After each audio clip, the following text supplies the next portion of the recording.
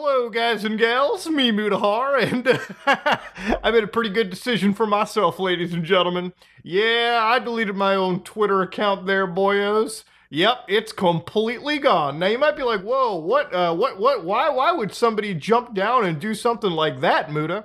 Now, there's a couple reasons for it. One of them is it actually doesn't really do any benefit. We actually ran the numbers, and cost-benefit analysis-wise, using X was a total waste of time and actually offered no benefit to the YouTube channel whatsoever. So I want to start off by saying one of the reasons why I actually really liked using that social media platform, and it was really just to interact with, a fan here and there, communicate with other YouTubers and really get on the pulse of what was going on, in the community, right? It was a great place to really get news information and really just see things evolve. But over the last, I want to say, few months, the platform has effectively become 4chan's X, ladies and gentlemen. So there's a bit of a speculation as to, oh, Muta, did you get hacked? Did you have the Chris Chen Sonichu medallion react on you?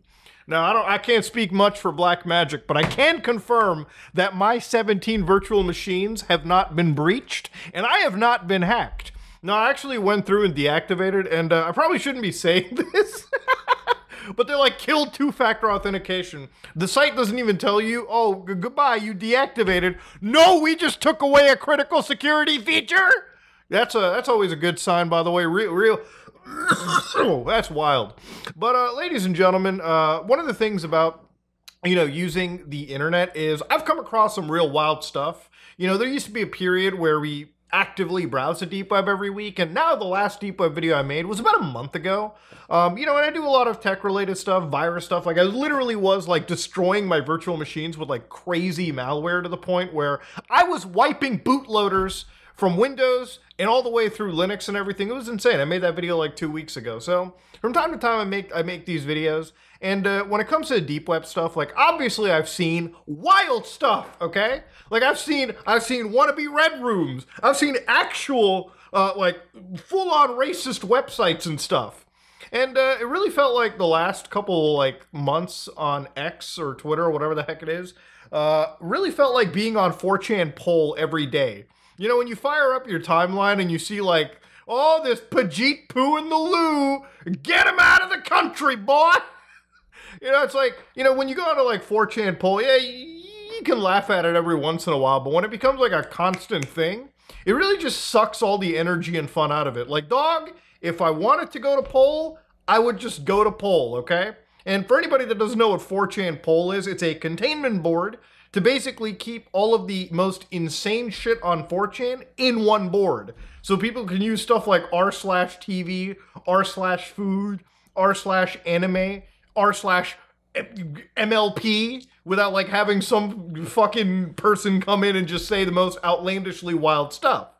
Now, you might be wondering, oh, Muta, why don't you just mute and block it? And honestly, that was something I was doing for a while, but it really just became part of a thing where I don't know if it's you just scroll by something and it counts as you technically engaging with media, even if you don't want to watch it or not, where it just keeps feeding you that content. And it just became a thing where you fire up the app, you look at it for a second, close it, because it's whoa, insane. A couple days ago, I saw a Sneeko post, and it's funny because I don't even follow him. And it's the literal AI image of two Jewish guys, okay? It had a black dude in the middle, and the black guy had his head removed. It was kind of like a lobotomy or something like that. But the brain was replaced with fried chicken. And I'm sitting there, dude, literally I'd see this on poll. I would actually unironically see this there. And then I don't follow Andrew Tate, but I'm seeing him talk about his recent arrest, okay? And it's funny because that's one side of the spectrum I dislike, but then you got to see crazy nut jobs on the hyper left side of Twitter who are man, Muta, that transphobic Nazi boy. I've seen people claim that I've defended Andrew Tate when I literally have videos. The last video I made on Tate, probably about a year ago, we literally looked at how one of his cases involved actual grown 30-year-old men victim shaming somebody who was a minor. It's insane shit. It's insanely wild stuff. It's nobody on that website can do any research. And when it comes to politics, one of the things that I personally find a little wild is the toxicity has gotten to the point where it's like people on the website view everyone around the world through this very American lens, right? Like as a Canadian, I don't give a shit about Kamala or Trump. I can't vote for either or, okay? It doesn't matter. Like, goddamn, bro, I live in Leafland, dog. You think I give a shit? So, you know, immediately go onto the website. Anybody like right of like Mao Zedong is like a fascist, and anyone left of Adolf Hitler is like, you know, a fucking commie, okay? It's like no actual nuance or anything in the middle. So it's just one of those things we're getting wrapped up into the toxicity and the anger. It might be okay for some people, and I think it works for like a channel that's like, you know, super politically oriented or something, or people that are in that, I guess you could say, culture war, because realistically, that's kind of where the money is at for Twitter. And when it comes for money, like even having an account like mine that actually got a shit ton of engagement, like we were talking hundreds of millions of impressions a month. I remember when I was in the revenue sharing, bro, Elon was handing out $300 checks, okay? So for a lot of these accounts that are making thousands of dollars, they're posting shit like actual engagement bait, like that Sneeko, stuff that I was talking about earlier. Or people just share random engagement bait, and if it's not engagement bait, it's just like literal porn. So you have that, you have nonsense political engagement bait, and there's very little actual content that I enjoy. In the last 2 weeks of using it, my usage of the platform pretty much dwindled to like uploading a couple screenshots from my PlayStation 4.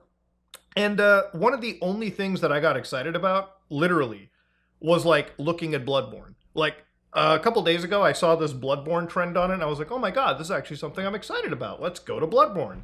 And obviously that's where we found out about the progress that Shad PS4 had. And then I made a video because I was like, oh, I gotta talk about emulator stuff, especially if PS4 stuff is as good. And I was like, man, if this is the only thing this app is providing after all this time, then there really isn't any point of keeping it. Now, one of the things that I kind of use Twitter for, and a lot of platform, you know, a lot of YouTubers will use it for, is promoting videos.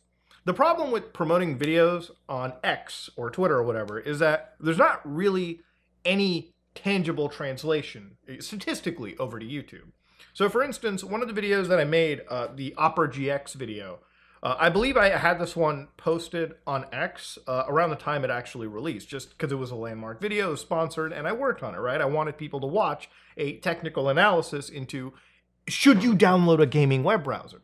Now, I shit you not, based on my actual like analytics, it seemed as if on average, I was getting more viewership somehow from MSN.com than I was getting from like X.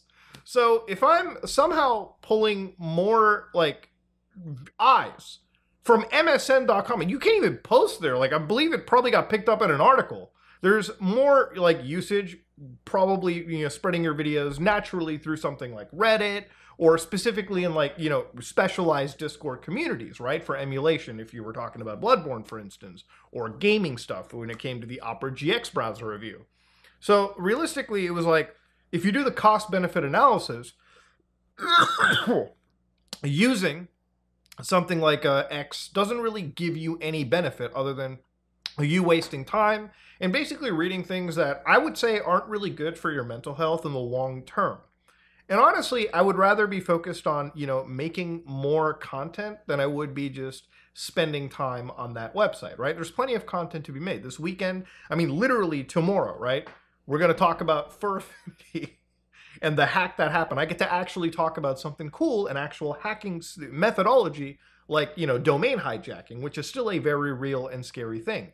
And, you know, it's something that I can demystify, I can explain, and even show, like, you know, some example of it happening in the real world. You know, down the road, you know, there's a video this weekend that I'm actually looking forward to. I got my hands on PlayStation 2 Linux. So I get to actually turn my PlayStation 2 into a desktop computer. And I probably won't be able to game on it, but I should be able to browse, like, the web or something on a PS2 through Linux. Insane shit.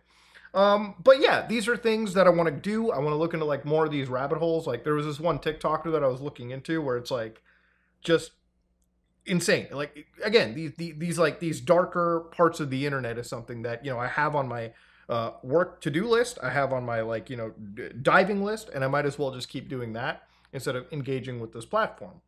The other big reality of it too is, like, obviously it doesn't really provide a benefit. Decided to leave it.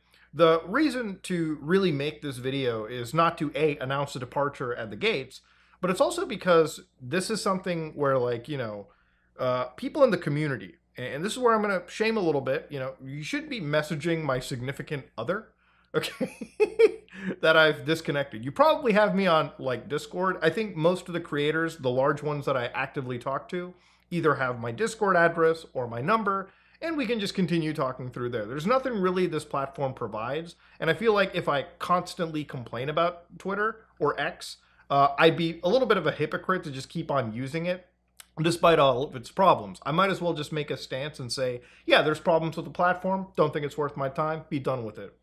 But obviously, one of the things is my wife was being asked about this situation, and obviously she woke up to like a shit ton of messages, which nobody should have to. Like, you should never message somebody's significant other for a fucking answer. Like, dog, you have my like phone number. You can just hit me up directly. I'll answer.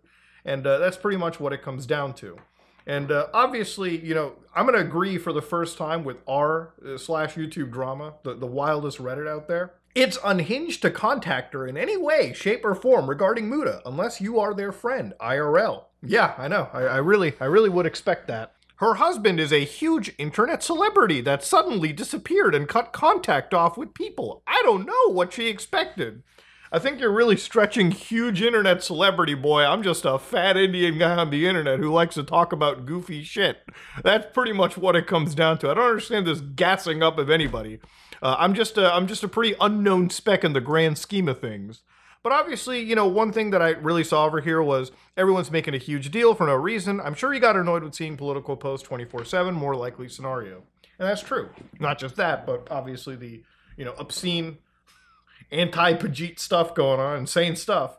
The more scary scenario is something I've been noticing in the last 4 or 5 videos. Muda started doing a thing with his mouth when he was talking.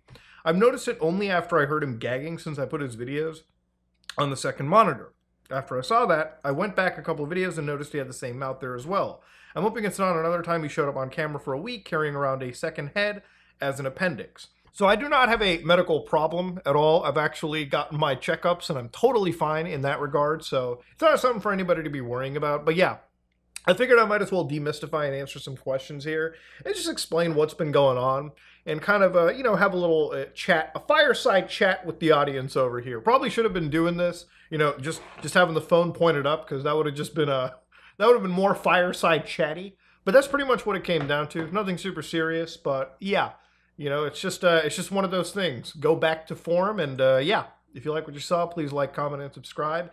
And honestly, if you want to, remain in contact and share stuff and, make a request and, bring up something cool for the channel, or some rabbit hole that you want me to cover, it's probably best you go to our actual Reddit, r/SomeOrdinaryGamers.